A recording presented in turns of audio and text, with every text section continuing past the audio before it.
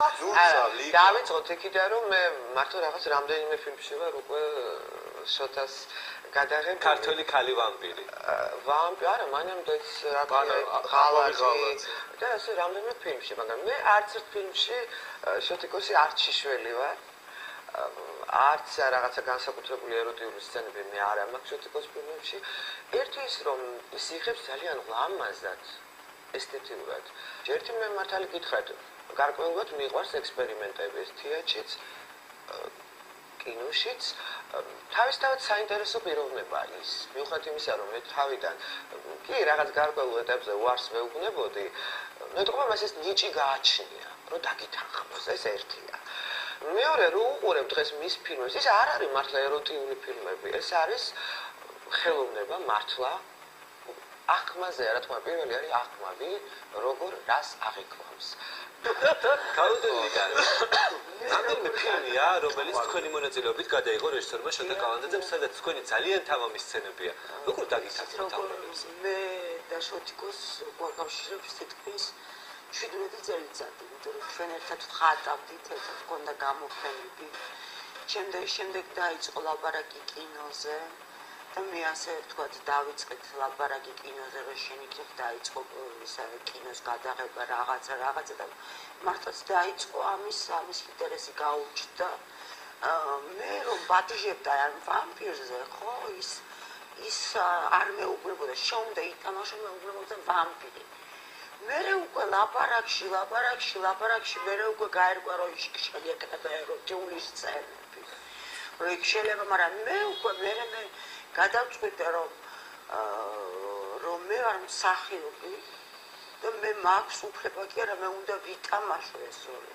მე უნდა მქონდეს ესეთი როლი ნათამაშე. თუმცა მსახიობების ერთი ნაწილი მაინც უარს ამბობს გავსი თამამი როლი. არა, მე არა, ეს არის კომპლექსი. ეს არ შეუძლიათ ესეთი ამის თამაში. ამაზე ლაბარაკი რომ ვინ როგორ შეძლებს ამის გაკეთებას. მე ვფიქრობ, შოტიკო აკეთებს ძალიან ნიჭიერად და ძალიან თავისებურად. და დღესდღეობით საქართველოში ეს მე მგონი ძალიან საჭიროა, იმიტომ რომ ხალხი განთავისუფლდეს, რაღაცა უფრო შეხედონ რა მოხდა გახთილს, კოცნას, სიყვარულს, რა არის ამაში ცუდი. მაგალითად რუსეთში მithქია ძალიან ბევრჯერ უარი. შოთასთან არასდროს რას არის, ახლა ვიცი რომ ეს იქნება ესთეტიკა. იქ მithქია ძალიან ბევრჯერ უარი გახთილს სცენაზე, რატო? იმიტომ რომ ჩემო საყვარელო, შეიძლება ლამაზი სხეული დაამახინჯო, როცა იღებენ. სხვადასხვა ამ სექსს აქვს კიდე იცით როგორი სუნის მომენტი აქვს ცუდი კადრიდან. კი. აი როდესაც არ ვარგა გაკეთებული და გადაღებული, აი თითქოს ყარს არ გინდა იმის ყურა. საერთოდ ახალს მე კი არა, მართლა გენიოს, აი მაგალითად მე ვინ ვარ, არავინ, ფიროსმანზე ძალიან დიდი მხატვარი გაბაშვილი წერს, რომ ფიროსმანი არის უნიჭო და ხატვა არ იცის. ნუ ეხლა ეს ხო არ არის? ანუ ახალი ყველაფერი ყველას ქვეყანაში. შენ ფიქრობ რომ დრო გავა და შენს ხო ხედავ, მე გადავიღე რამდენი წელია ფილმი და ისევ ამ ფილმზე ვსაუბრობთ. ესე იგი რაღაცა არის, ხო? რამდენი ფილმი დაიკარგა.